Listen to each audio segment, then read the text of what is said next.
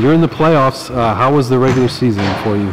Well, first, we're excited to be in the playoffs. We're excited to be a part of it. I think that's what, when you start the season, I think that's every team's goal, to get into the playoffs. Obviously, from our standpoint, we're excited because we came in a little bit late for the guys. I mean, they just competed. They gave everything they had, and the credit goes to them. I mean, there were a lot of opportunities. You always have roadblocks, and they just said, we're gonna do everything we can to make sure we take care of business and give ourselves an opportunity to compete in the postseason, and they did that. So what were some of your keys to the playoff berth, and you did pretty well the second half down the stretch here?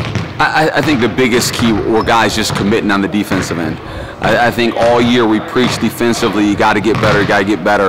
Offensively, you know you're going to improve because you put that time in every single day, but defense is one of those things that sometimes it takes a little bit longer, especially when you're expecting guys to rotate and make different plays defensively, and they've done that, and they've done a great job with it. So let's talk about the matchup with IU Kokomo. What's going to be the key there, your playoff matchup?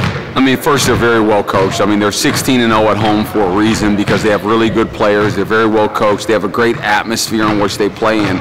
For us, we're going to have to go in there and just compete. It's going to take a collective effort. I mean, we're bringing everybody and we're expecting to play everybody. It's going to be all hands on deck in order for us to compete. I mean, you have to keep them off the glass. You have to keep them on the transition.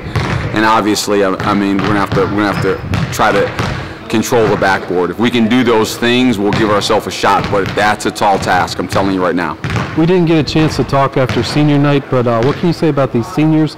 They're in the playoffs for the first time in their careers, and they've been doing great. Listen, these guys are the leaders. They're the reason why we're in the playoffs. If you look at any really good basketball team, it comes down to leadership and it comes down to senior leadership. And these guys committed. I mean, from day one, we asked them to do some things, and sometimes it was uncomfortable to do it. Getting to study tables, making sure you're at bed on time, making sure you do certain things, dress a certain way, act a certain way.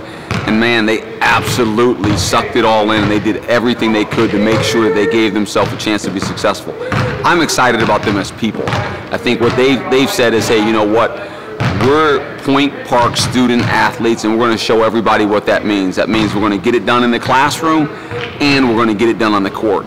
And you can't ask more than that for your seniors, and they set a great example for our younger guys. All right, thanks a lot, Coach. Good luck. Thanks, I appreciate it.